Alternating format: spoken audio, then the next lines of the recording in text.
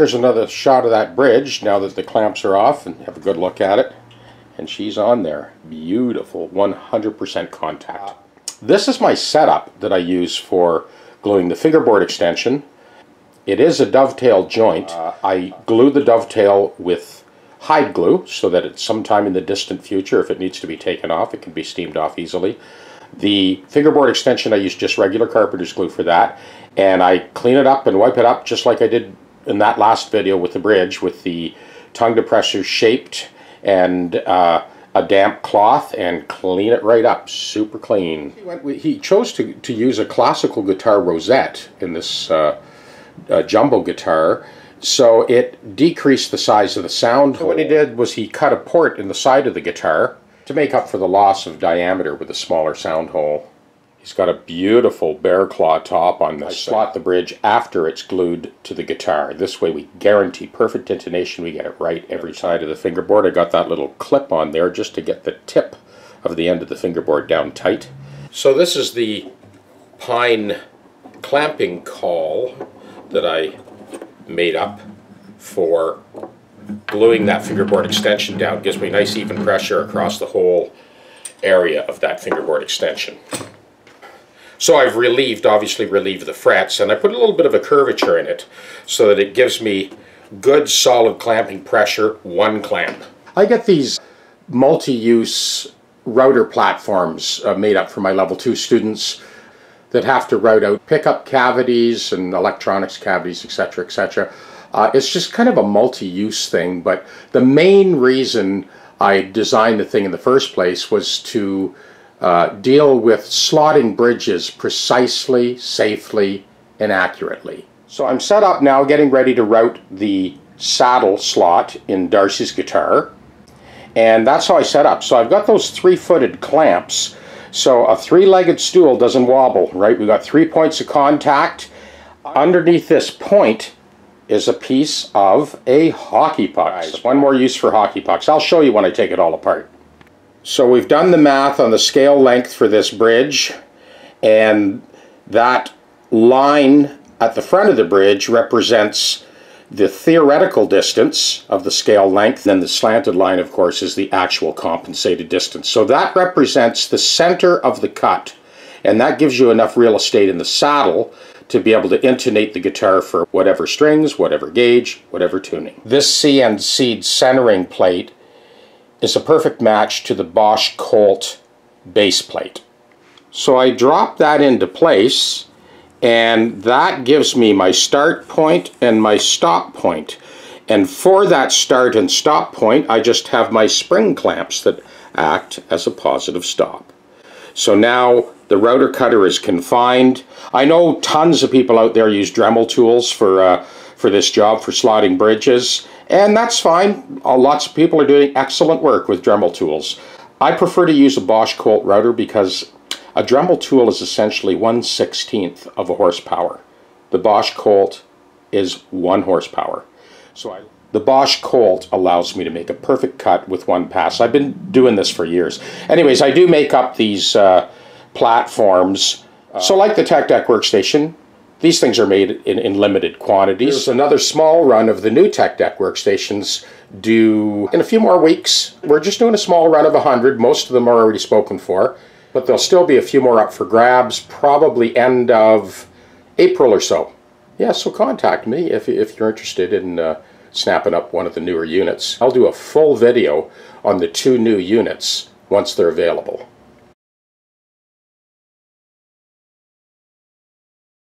Okay, the cut is done. We'll now disassemble.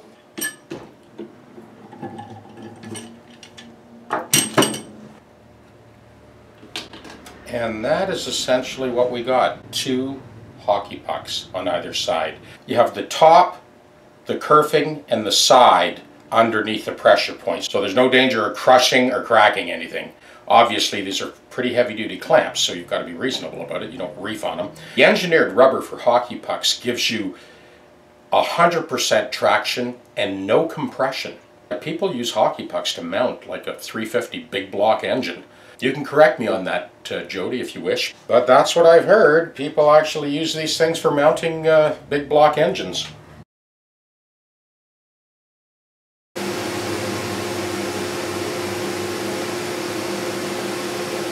bunch of rosewood backs and sides and tops and fingerboards, and this is how I edge glue the top and back plates.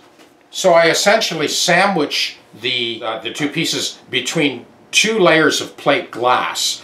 I put a couple of flip-lock clamps down to just kind of hold the thing flat as I edge glue it. Now this one is done. I do put a layer of like saran wrap on both sides. You don't want to glue the tops to the glass because they will glue to the glass. Let me just take this apart and you can kind of see what we got here. That's our rosewood back, jointed, thickness, kind of ready to go. I'm just about to sort through these sides to kind of pick out a good color match for that back. So these sides are all thickness and book matched. Looking for a good color match for that rosewood back I just jointed.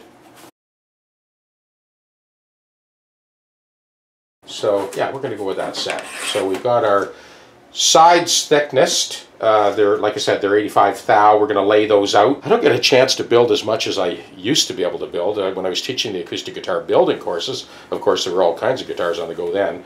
But between the, you know, my regular shop activity, the repairs and setups, and this next run of Tech Deck Workstations, the new ones, is taking up quite a bit of my time as well. Just to keep my sanity, we're going to build a nice rosewood dreadnought acoustic guitar for Graham.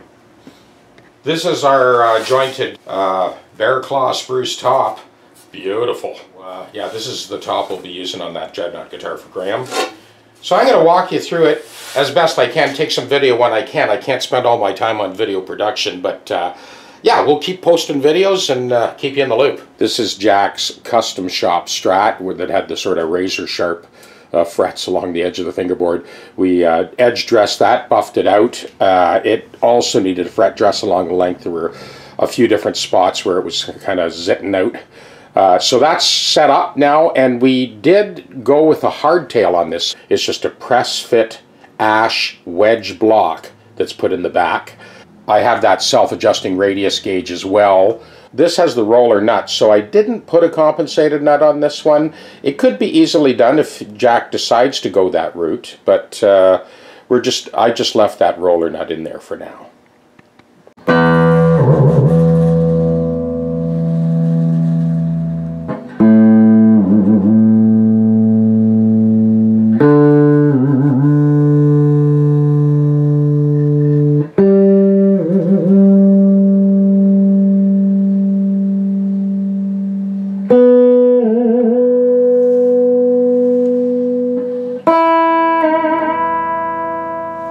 So Gary hopped this up with some noiseless pickups, and I think he put the, looks like stainless steel saddles on there as well. Anyway, he's put a lot of effort into this guitar. It's basically a kit guitar, and he also put these sort of step-down machine heads as well.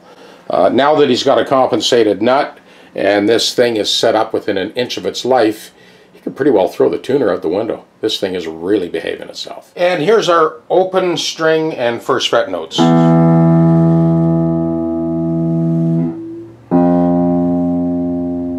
Want to make sure I'm not blocking the camera here.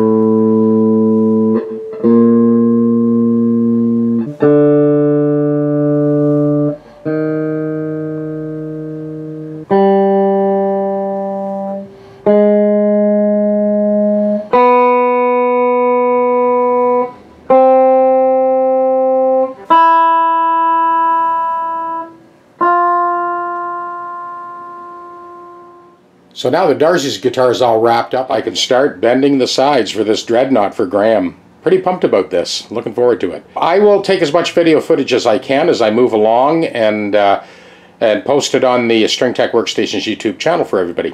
Cheers.